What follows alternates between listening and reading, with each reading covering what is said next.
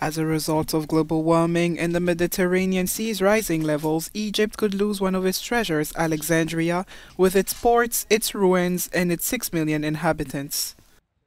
The UN Climate Panel has already written the worst-case scenario. In 2050, the sea will rise by 1 meter, then it will swallow a third of the ultra-fertile land of the Nile Delta, and historic cities like Alexandria will be flooded.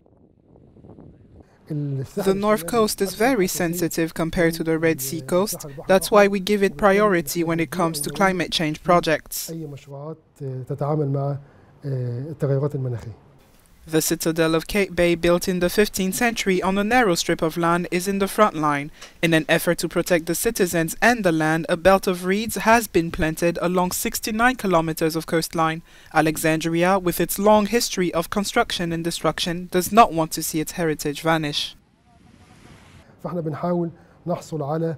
We are trying to get the required funds, as the projects to protect the coastline are too expensive. They require huge concrete blocks, and one of the challenges is that we cannot work all year round. We can only work on days where the waves are calm, when we can use our equipment.